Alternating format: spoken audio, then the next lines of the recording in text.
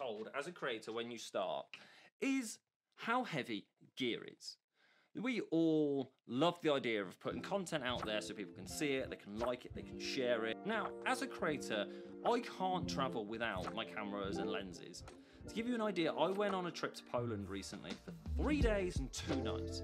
And to go on that trip, I needed to take with me spare clothes because it was a work conference and I legitimately couldn't wear the same clothes every day. Just a bit weird. And I also couldn't travel to a different country without my tech. And this stuff was as heavy as my suitcase with clothes, my little suitcase with clothes. I'm going to reiterate this point. Come with me.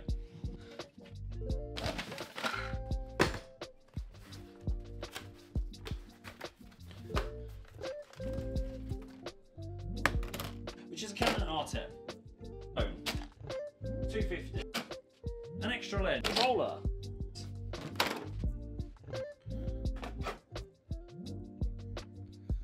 That's just the main stuff. It doesn't even include the extra stuff you have to carry as a creator, like filters, battery chargers, rechargeable battery packs, cables, and all that other stuff, like spare batteries. I mean, I don't know about you, but I would like to be able to leave some of this stuff at home or make it lighter. My camera's not going to get any lighter. I'm using an R8, so that's not going to get any lighter. So something has to give in this process as a creator. And I think the best thing to give in might possibly be the laptop.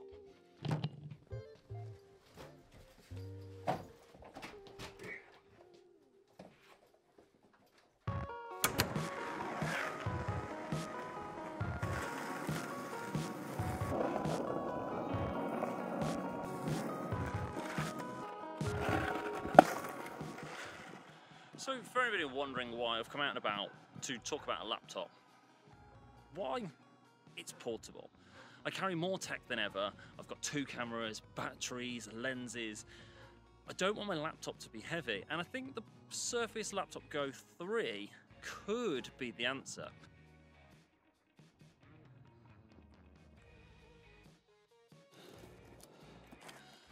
Okay, so my skateboarding skills might not be as good as they used to be, but this is better than I am at skateboarding these days. And the fact that it has enough ports for someone that's on the go is ideal. It's got USB-A, USB-C, headphone, and it has its own dedicated charger, but you can actually charge this through USB-C as well. It's got fast charge with up to 80% in an hour, which is if you're on the go and you're a portable content creator, that's really quick, and it will do up to 15 hours of battery life. So realistically, this will last on plane flights, train journeys, while you're hiking mountains, out on skateboarding days.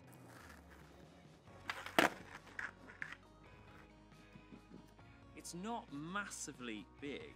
I mean, it's portable, it's lightweight, and actually this thing's got a lot of power. It's got up to 16 gigabytes of RAM, and it's got stuff like cloud storage, so you can offload your photos and your videos to the cloud, and you can access them from desktops or wherever at home with OneDrive. So actually I think this might be the new way to go with laptops.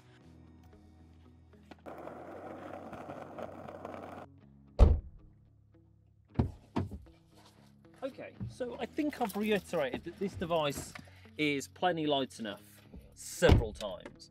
But one of the things I haven't mentioned is the fact that this device is also touchscreen. Now, we're so used to using phones and devices that are in our hand these days. The fact that it's touchscreen is a massive bonus for me.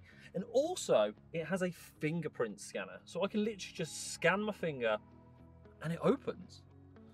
Don't have to worry about face or anything like that, or pins, fingerprint scanner, boom, and you're in. And I can literally just start editing my photos the minute I get back to my car.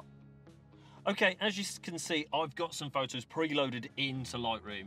And because this is touchscreen, I can either use the trackpad and the mouse if I want to, or I can literally just start editing this with the touchscreen, which I really, really like. The fact that I can just use my finger to make the adjustments for my photos while I'm on the go, in my car, obviously not driving, on an airplane. I can do this anywhere in a device that's this size.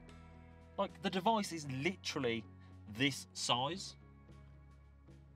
The thing is, this device is tiny, and to top this off, I can actually sit and edit this video that I'm filming now. That's pretty cool. With the built-in app that this has called Clipchamp, it has free editing software built in that I can start editing with. I don't have to worry about Premiere Pro or any other software. Microsoft supply a free editing software called Clipchamp. That's not a bad alternative. So I've got footage loaded into Clipchamp. Now, is it as comprehensive as Premiere Pro, Final Cut, or DaVinci? No, it's not. But it will work for travelers that want to edit quick vlogs or videos on the go. Whether you want to do reels, shorts, or you want to do like a long form video that doesn't take loads of color grading or doesn't take loads of work. You just want to edit your scenes together so you can put them out. This will work. I mean, it's working right now. Like, the footage I've recorded skateboarding is in and it's working. It will probably work even smoother if you're a mobile creator as well. So if you're a mobile creator putting mobile footage in, it's going to work so good for you. Just a mobile, a gimbal, and this. Oh, I'm impressed. I'm really impressed with this.